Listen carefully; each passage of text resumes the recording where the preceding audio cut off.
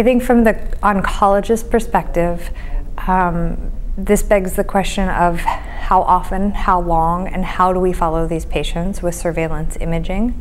Certainly recurrences are happening for long periods of time. And if you look at other data sources, although our recurrence rates were not as high as what's published in the literature, there is data that suggests that almost all patients do eventually recur. So we need additional data in terms of modalities, frequency, and duration of surveillance imaging in order to identify recurrences at a point at which patients actually are amenable to additional therapies for their treatment.